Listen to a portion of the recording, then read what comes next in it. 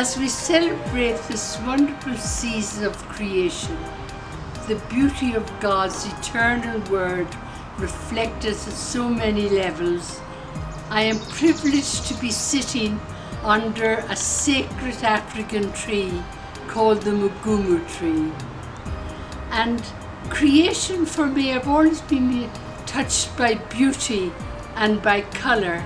And I remember as a child the excitement when I found primroses in a mossy bank, and then the yellow daffodils coming up in the spring after a winter where there was not much colour of flower.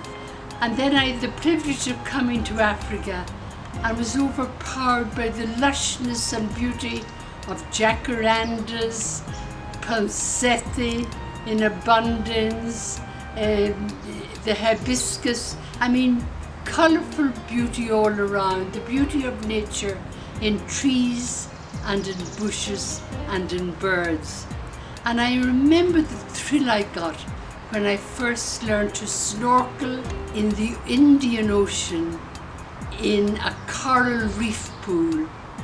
And I remember spending hours marvelling at the beauty and magnificence of such a multitude of creation and a variety of fish, big and small, all swimming happily in the ocean pool with me, reflecting the glory of God and the wonder and the beauty. And of course, because I grew up in Ireland, hills and dales and woods and rivers were part of my, I suppose, background, and maybe I took them for granted, but I know I was always touched by natural beauty. And then I remember when I used to go to Donegal and saw the power of the Atlantic Ocean.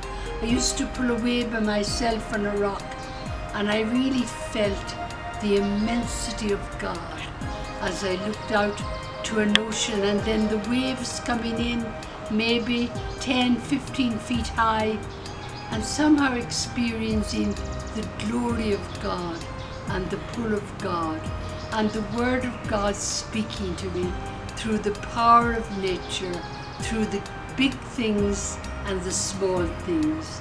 And above all now, we're challenged, I think, not only to protect nature, but in this technological age, to help our young people to reflect on nature and open their eyes to the beauty around them, so that they get more aware of a word that was spoken. Someone told me once, God spoke 4 words. His first word was creation. His second was the Bible. His third was the incarnate word. And now we all are the living word, challenged to bring creation to the fullness of its potential in God, to protect it, to enjoy it, and to celebrate it.